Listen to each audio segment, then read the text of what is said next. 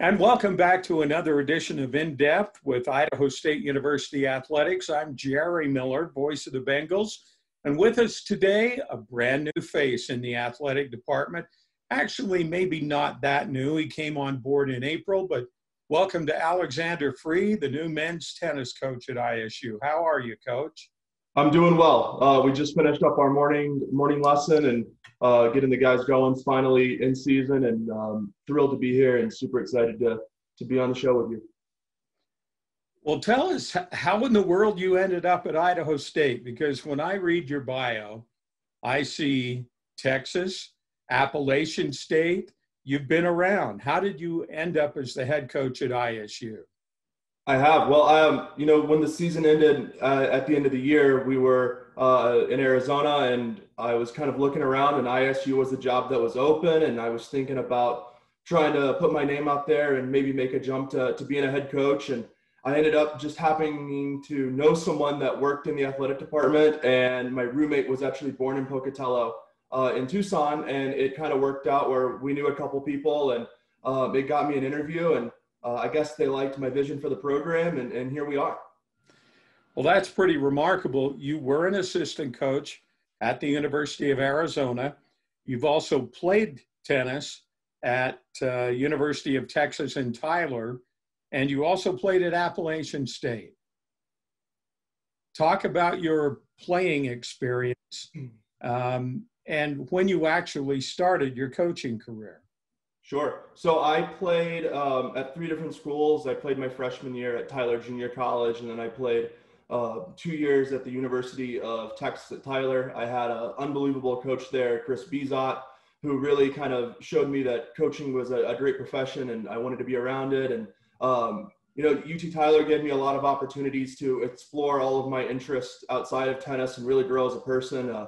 I got to be student government president when I was there. I got to win 2 conference championships when I was there. So an unbelievable experience. And then I was home over break looking to do a master's program. And one of my doubles partners from the juniors called me and said, hey, maybe you should look at doing that MBA or your master's here at Appalachian State. And that ended up being Trey Morris, who is the head coach now at Montana State.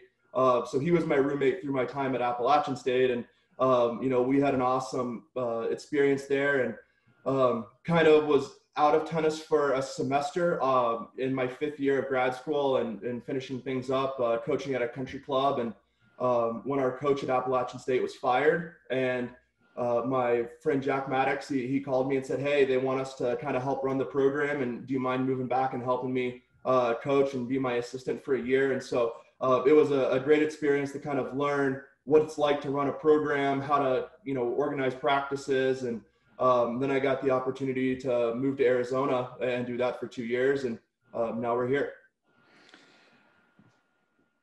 I just think about all of the experience you've had, and now here you are in Pocatello, Idaho at Idaho State University. When did tennis become part of your life?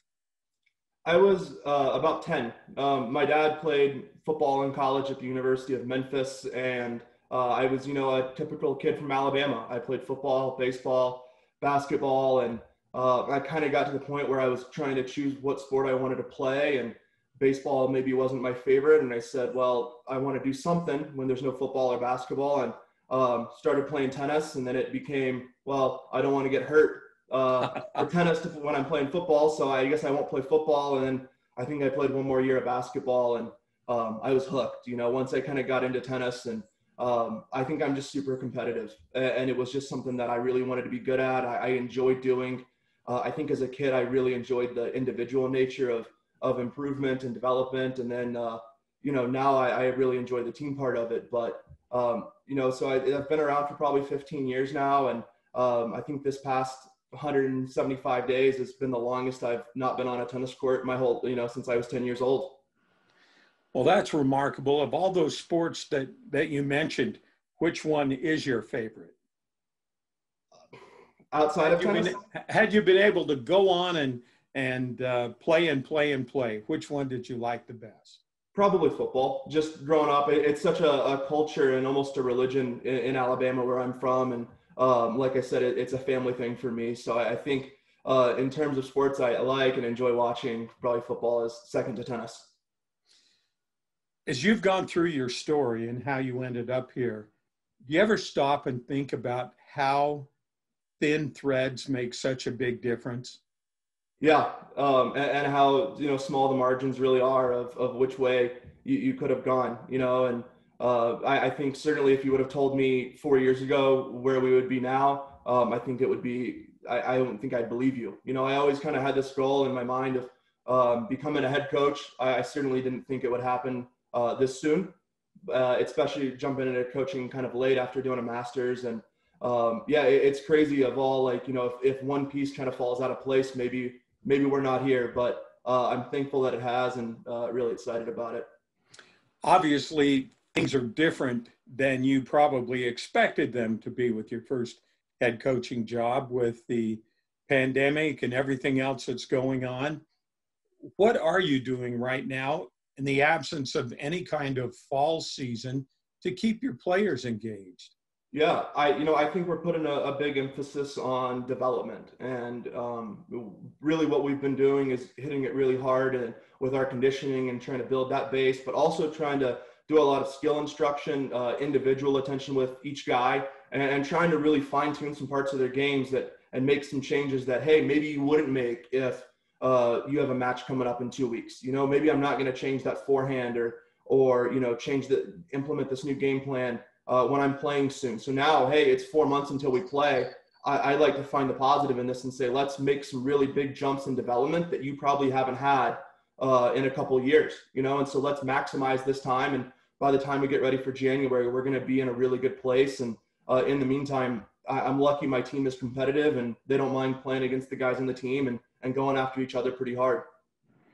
You played and coached at different levels of university experience. Talk about the team you've got and what you see. Yeah, I think this is one of the more rawly talented teams I've been around. And I think, there's some really good players here. The challenge for us this year is going to be kind of developing our tennis IQ and really building on that competitive nature and learning how to play points. We have a lot of guys that hit the tennis ball really well, that are incredibly enthusiastic and energetic to be here. And now it's just adding structure to their game so that we know when we're in points what we need to do. And that was kind of my message to the team after our first practice is, hey, this is a tremendously talented team, but we got to get a whole lot smarter on the tennis court if we want to turn that into wins in the springtime. Define tennis IQ for us. I think it's knowing, what shot to hit at the right time. So when you're 4 feet behind the baseline, not trying to go for the unbelievable Sports Center winner.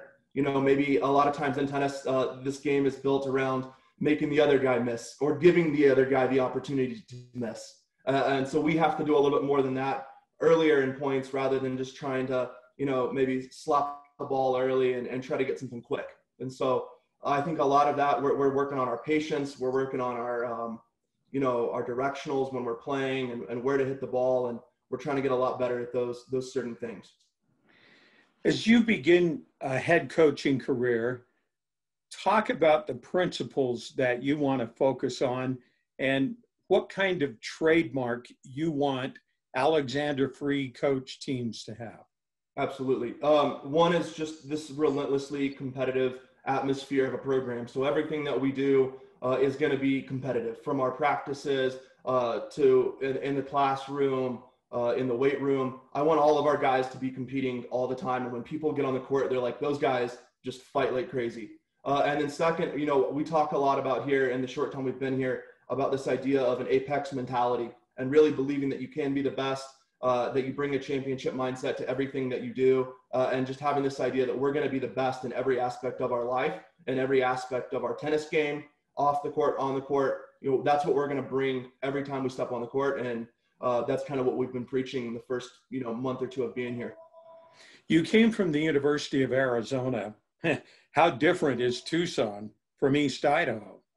It's, it is different. I mean, you're in the desert. It's the weather right now is, kind of chilly in the mornings here, and it gets really nice in the middle of the day. And in Tucson right now, it's really hard to be outside in the middle of the day because it's 105. And so, a lot of here is indoor tennis compared to, you're outdoors year round there. And A lot of it's just kind of a different culture, but we're I really like it here. I like being down in the valley and having the mountains around. Makes me feel like I'm back at Appalachian State a little bit. So it feels like home already, and I'm kind of fitting in really well. Well, Coach, Idaho State University, I think, is pretty fortunate to have you and be able to watch you launch your coaching career. Talk about how you prepare for that spring season with really nothing to do to get ready for it in the fall in terms of competition. Yeah, I think we're going to try to find ways. We have 8 guys on campus right now. We're going to find ways to kind of maybe do an orange and black match against each other on the weekend, or we'll do an inter-team tournament where we're playing 8 guys in a quarterfinals, and we'll run through a draw with 3 matches. And, that way we get that match play experience. Tennis is lucky, you can kind of work with the guys on your team and still play matches, and every guy you're going to play is different. So you have 7 different opponents if you're on this team that you can practice with at this time. And maybe that's different than football, where you only have one first team and a second team, and you can't really replicate what it looks like against another first team. Here, you can really see that, and you get a lot of different players and different levels. And so we'll make it work, and we'll be ready for the University of Utah come January. Coaching at Arizona, I don't know how much you were involved with the recruiting aspect of things, but talk about how recruiting at a Pac-12 school will be different or is different than what you have to do at a school in the Big Sky Conference. Sure. I think a lot of, when you're at a Pac-12 school, a lot of the guys you're getting are fairly polished when they come in. We had a great recruit at Arizona when I was there that was top 30 in the world. And I think we had 2 of them, and they come in as elite talents and guys that are very ready to play at the collegiate level on day one. And what we're getting here at ISU is guys who maybe are, we've had really good luck with guys, 400 ITF, 400 in the world in the juniors. And they're obviously great players, but there's maybe a reason that they weren't top 100, and so we have to kind of find that and develop it early on campus. And so we're placing a big importance here in this program on development over maybe trying to bring in the best player. I kind of look for the guys I think will fit well into our program and really mesh with our culture and are going to kind of build this brotherhood and this program with me, rather than, someone that wants to come in and compete for a national championship in year 1. And my sales pitch to every recruit is, hey, if you want to come to a program that doesn't have a maybe elite tennis history, and then build a fantastic program and be a part of that journey and leave a legacy that after your 4 years here, people are going to go, wow, that guy left this place a lot better than he found it, then this is a great place for you. And if you wake up in the morning as excited as I do about that challenge, then you're going to fit in awesome in our program. Coach Alexander Free, it's been great to talk to you today. And we're excited to have you on board at Idaho State University. Look forward to watching you and the Bengals hit the court. Thank you. I appreciate it. Yeah. We'll see you guys in January, and hopefully we get a full season here. All right. That does it for our conversation with Coach Free. Go Bengals.